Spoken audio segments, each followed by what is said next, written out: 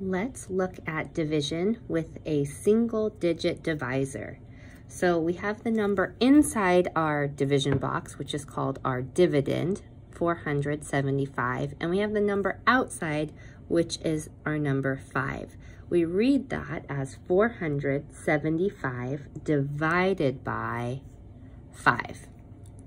So basically, we're trying to see how many groups of 5 we can make with any given number.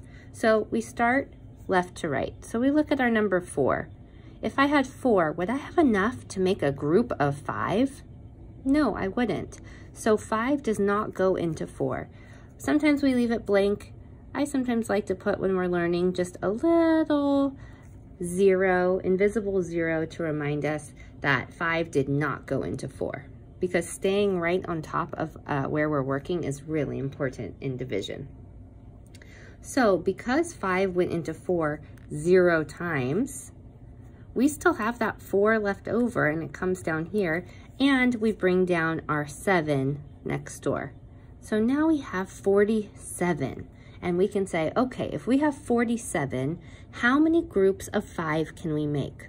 Well, I know 5 times 10 is 50, and 5 times 9 is 45. So I know that we can make 9 groups of 5 with some left over. And 9 times 5 is 45. So we were able to use 45 out of those 47.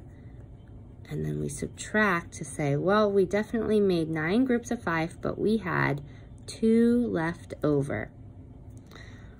Then we bring down our 5 next door, and now we have 25, and we say, okay, if we have 25, how many groups of 5 can we make? How many times does 5 go into 25?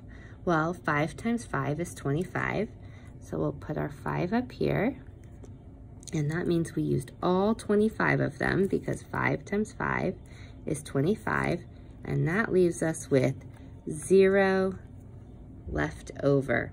So 475 divided by 5 is 95.